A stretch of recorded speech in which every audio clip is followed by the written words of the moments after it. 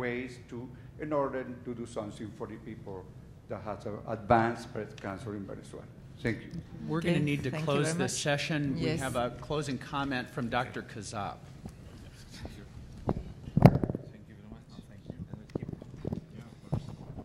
Thank you, Ben.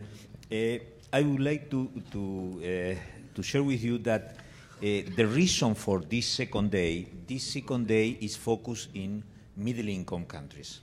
So the idea is to have in this session and the next one for everybody a more or less helicopter vision of which is happening in the different countries. Of course, today we have this morning from Chile and from Uruguay, and later on we will see from Brazil. So at the policymaker panel, the idea is just to discuss the issues that were presented as, for example, political actions that could be supported by the governments or unbalanced distribution of resources that are one of the main obstacles in Latin America, because one of the characteristics of the problem that today we will be discussing is the heterogeneity of resources. From very top-level institutions, if you have a melanoma patient in Sao Paulo, you will have treatment, the same treatment that in Houston.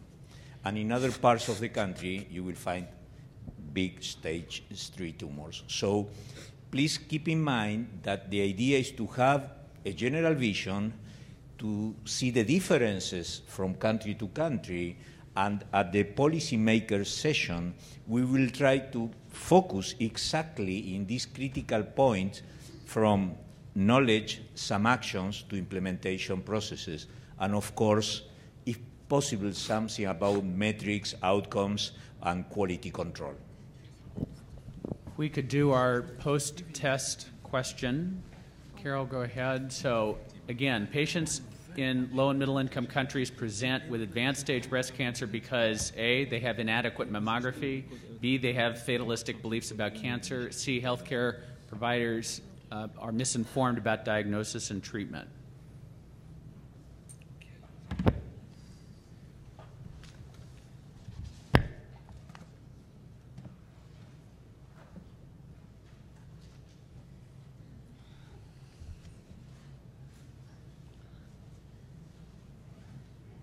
Okay.